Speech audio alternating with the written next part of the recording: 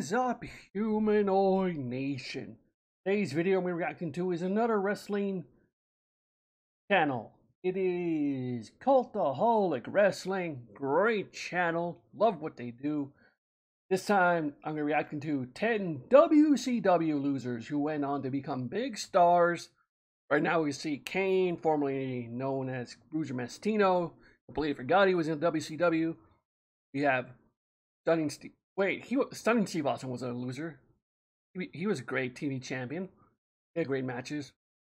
Trying to think of some people, but I really can't. Vader went from WCW to WWE and became a loser there. Big old stinky bear. But okay, enough talking. Let's see what WCW had WC. Fuck me, I can't talk today.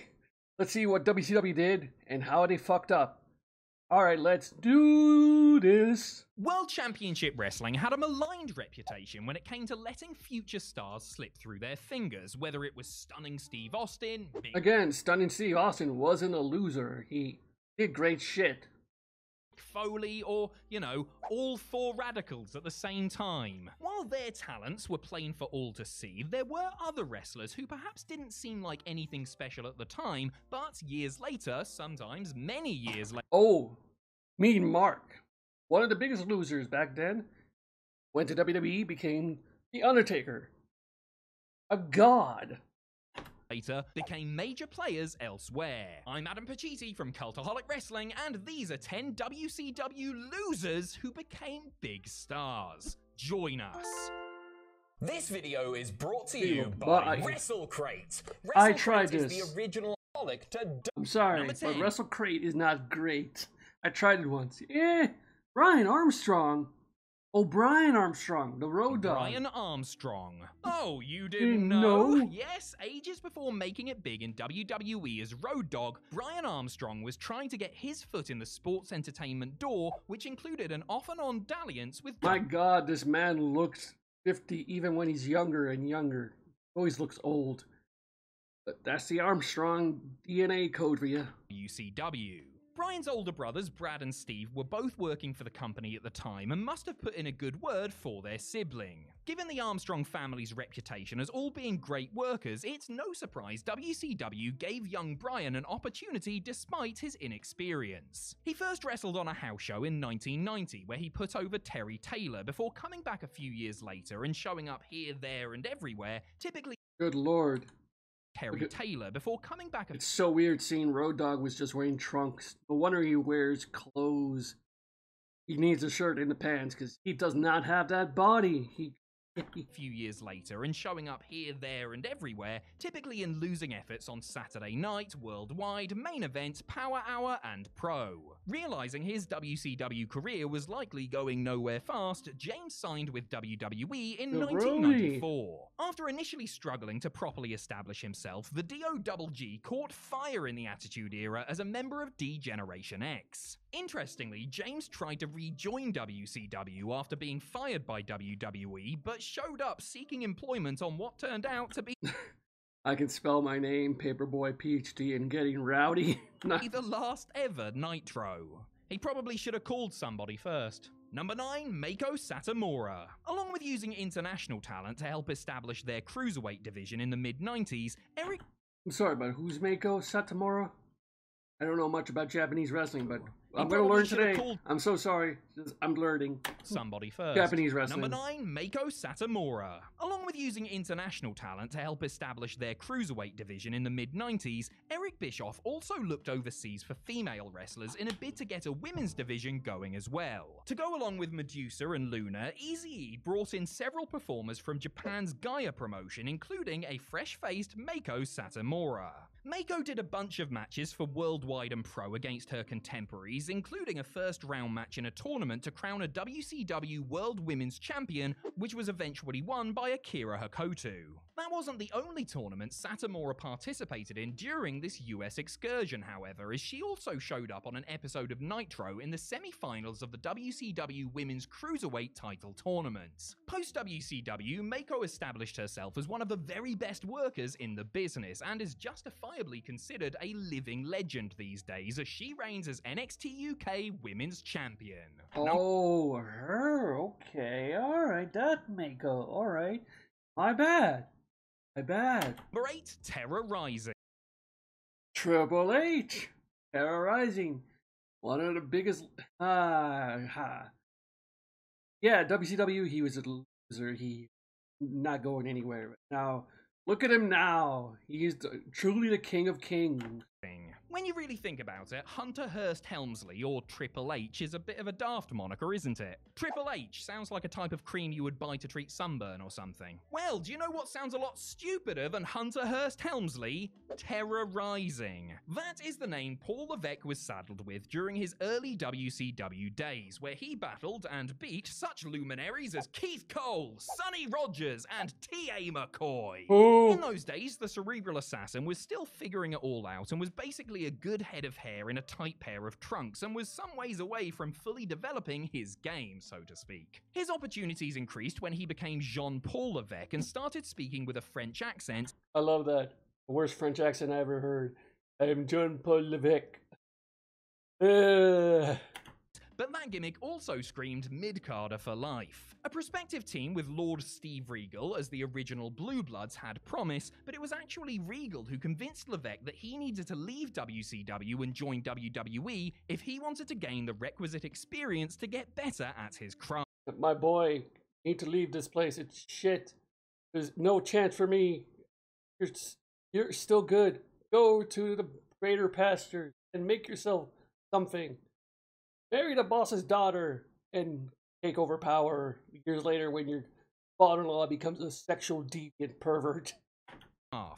He did alright for himself in the end. Number 7, Bruiser Mastino. Hey! Jacobs famously had to endure successive naff gimmicks in WWE before finding the one that launched him to worldwide fame and fortune. Isaac Yankem DDS and Fake Diesel were both painfully lame and would have probably finished off a lesser performer for good, but if history had gone differently, the mayor of Knox County could have found himself working for the competition. Jacobs turned up for a one-off appearance on WCW Saturday Night a couple of years before becoming an evil dentist to wrestle Sting, and put him over, obviously. Dubbed Bruiser Mastino, a name first used by the man who played Mantar, Jacobs looked like...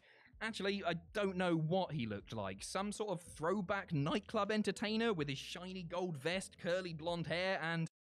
That looks like a gigolo. 90s gigolo. A depressed 90s gigolo?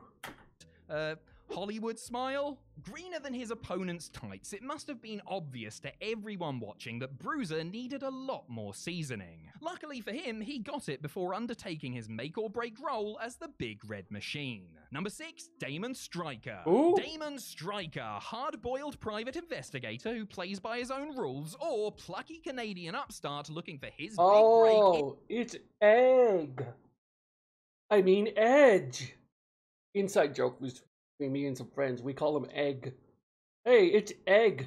In the wrestling business. Adam Copeland was a lifelong WWE fan and had always hoped that he would sign a contract with Vince McMahon's organization, but it was WCW who provided him with his televised debut. Commuting an entire 24 hours from the Great White North to Disney MGM Studios in Orlando, Florida, Damon Stryker got to play bump dummy for Kevin Sullivan and Meng in matches taped for WCW Pro. As part of the festivities, the future Hall of Famer also took a chokeslam on the floor from the Giant, aka The Big Show. As Edge tells it in his autobiography, he made the trip solely for the money and not career advancement, as he knew that WWE was always the end goal. He also stated that, even in the mid-90s, he got a bad vibe from the backstage atmosphere and felt like the inmates were running the asylum. Even in his early 20s, he knew that shit was wild in WCW. Good for him. Good for him. In the end, the whole experience only strengthened his resolve to make it to McMahon Land. Number 5, Robbie V. Ooh! Oh, Rob Van Dam. Yeah. Rob Van Dam. Now imagine Rob Van Dam without the stubble, the cool airbrushed singlet, the chair-based offense, or the thumb pointing. That's the Rob Van Dam, or Robbie V I should say, who tried his luck in WCW in the early 90s. Recruited by booker Cowboy Bill Watts, Robbie V was poised for a bit of a push and initially won his matches on TV, beating the likes of Scotty Flamingo, Pat Rose, and Shanghai Pierce. Alright, I did say a bit of a push, didn't I? I didn't say he was going to be the new Ricky Steamboat or anything. However, the whole flipping show had a tour booked with All Japan, and when he came that magnificent porn stash, 70s porn stash on this referee, look at it. Look at it! back from it, Watts had been replaced by Ole Anderson, who wasn't so hot on this Robbie V character. Knowing he could make $2,000 per week in the Far East as opposed to the $100 a match he was getting in WCW, Van Dam did what was best for his career and left to focus his efforts on All Japan instead. He would re-emerge for ECW a few years later and get over in a big way, after which the new WCW regime, headed up by Eric Bischoff, desperately wanted him back.